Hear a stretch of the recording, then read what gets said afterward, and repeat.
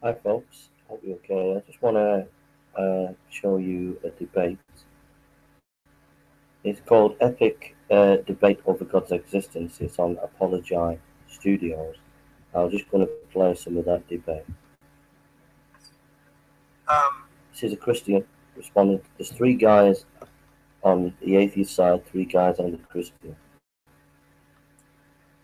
Would it be reasonable then to say that basically when you're talking about math, there's one right answer? Yes, most of the time. Right. Just basic math. We're not talking about Common Core. Well, I got 4 semesters of calculus, so. By the way, Bruce, you look way better without your beard. Like less evil. I love the beard. You should have kept it. Beards are. You got a contradiction right there. I'm going to argue that. Going back to my math question, does it follow then reasonably, since there are many wrong answers, one right answer, that there is possibly no right answer to a math question? Well, that's a great question. Sorry. Well, that's a great question.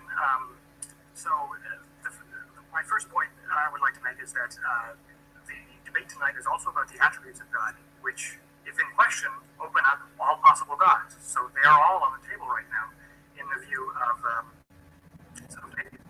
So to answer the next part of your question, it's a bad analogy because mathematics represent an internal truth within itself, because you assume certain axioms and then you work through certain truths from that. It doesn't necessarily tell us things about the world. Right, but wouldn't you agree that either there is a God or there is no God, or that there are many false gods? I mean, isn't that what we're talking about? There's either no God, one God, or many gods. Right. So it doesn't follow then that because there are many gods that it makes more sense that there be no God. It does follow that because they all are in contradiction with each other. Quick question, just to kind of work through these. I'll do my best to go quickly, just to answer quickly. Thank you.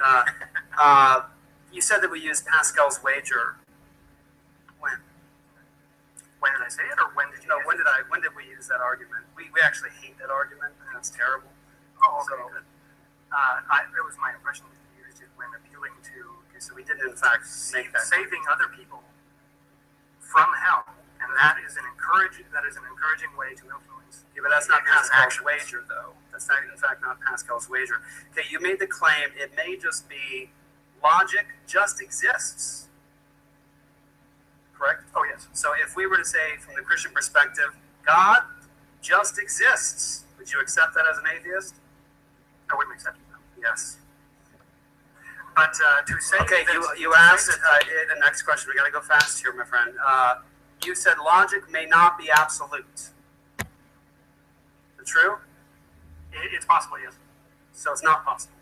No, it's possible. So it is not possible. Possibility is not rendered by absolutism.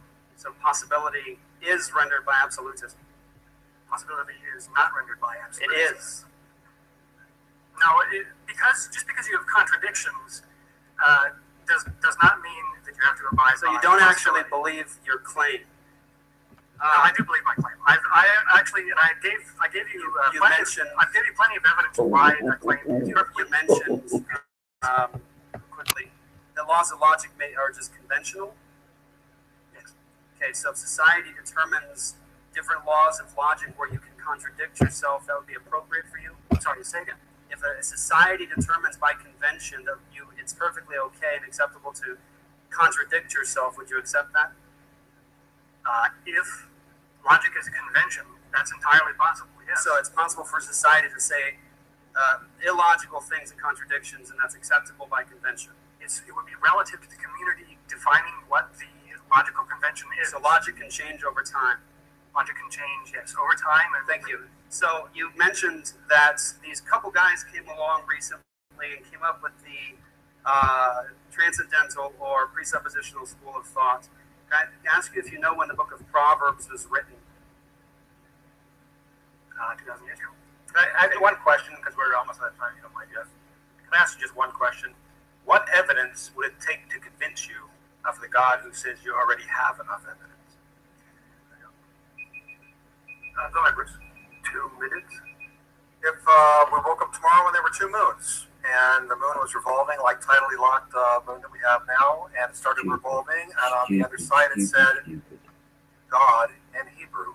I think you misunderstood the question, but What would convince me that a God exists? No, which evidence would convince you of the God? Nothing would convince you with that kind of silly argument.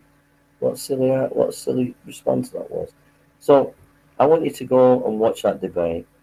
Go on Apologize Studios epic debate over God's existence. Watch it. I've watched it a while back. It was a great debate. The atheists actually were very good, actually.